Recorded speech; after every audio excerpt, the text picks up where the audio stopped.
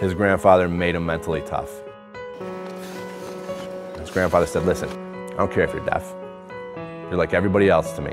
You're gonna be like everybody else. You're never, ever gonna put your deafness in front of you being a human being. The number one thing, what I like in MMA is change.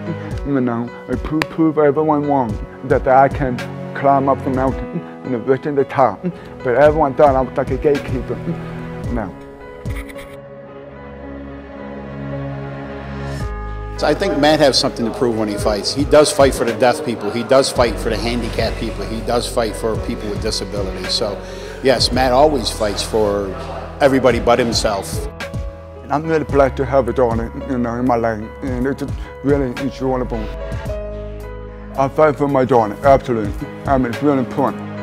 Matt's a great dad. Every father out there, this is the relationship they want to have. Here's this guy who fights in a cage for a living and is one of the baddest dudes on the planet, and then you see him around his daughter and he's just a big teddy bear. Sometimes it's really weird. My daughter just look at me and goes, Dad, you can do it. And she motivates me.